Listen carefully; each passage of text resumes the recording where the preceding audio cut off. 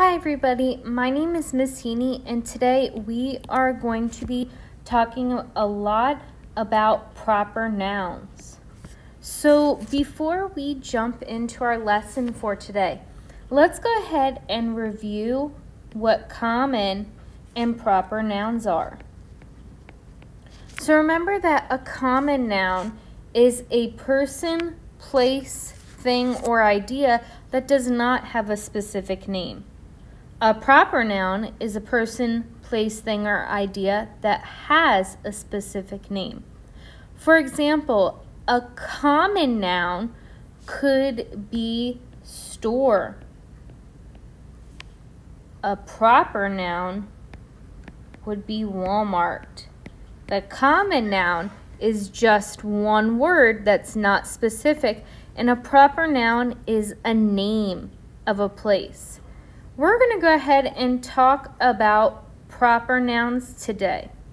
The first thing that we're going to talk about with proper nouns is all about names.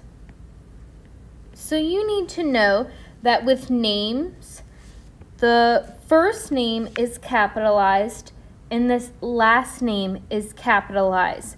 So for example, if someone's name was John Smith, the J would be capitalized and the S would be capitalized.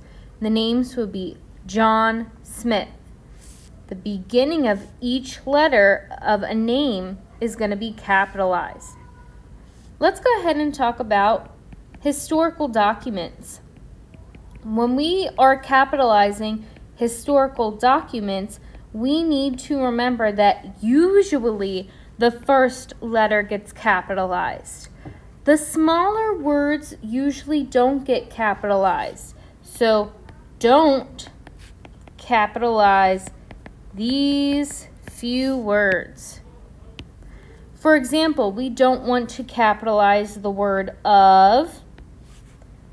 We don't want to capitalize the word and those X's aren't saying that that's part of the word. Just know that of we don't capitalize and we don't capitalize. Any of those small connecting, linking words are not going to be capitalized. So for example, if I had the Declaration of Independence, the word of in the middle here is not going to be capitalized because of is one of those kind of linking words that links declaration and independence. So we want to make sure that we capitalize most of those words. The last thing that we have are historical events. Historical events. We want to make sure that we capitalize these historical events. For example, if I have the American Revolution, we want to make sure that we are capitalizing the first word of each sentence, of each word, American Revolution.